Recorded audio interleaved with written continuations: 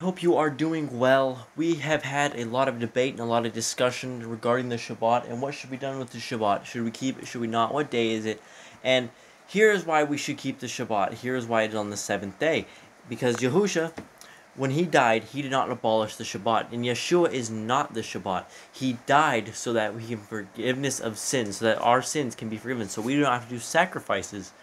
So, here in Acts 13:27, we have the disciples explaining that Yahusha died to fulfill the Torah, not destroy it, but fulfill its prophecies. Do what is said in the prophecy of the Torah, saying salvation will come, that he will not want the sacrifices anymore.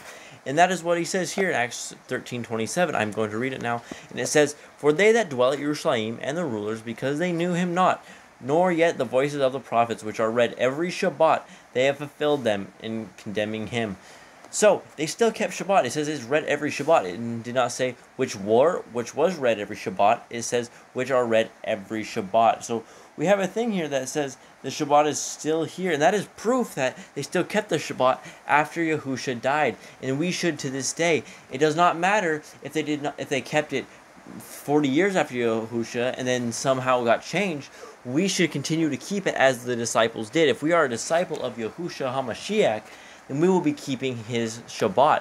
Because he said, "Those who love me will keep my commands." And one of his most important commands, one of the most important things he told us, was to rest on the seventh day. In his Cycles of Seven, we talk about this a lot in the sermons we do. So I hope this clears things up. If anyone was wondering who kept the Shabbat, why we should keep the Shabbat, is because Yahusha told us that we need to keep the Shabbat. He said he is Lord of the Shabbat. And Yahuwah says, "Keep my Shabbat. It is for all generations. It is good." And if it's something good, in your eyes, you're not going to destroy something that you see as good. He says the Shabbat was good.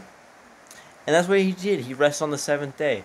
And that's what he needed for the people. And if you are not resting on the Shabbat day, I highly recommend you do. Not only for the spiritual blessings, but for your physical restoration.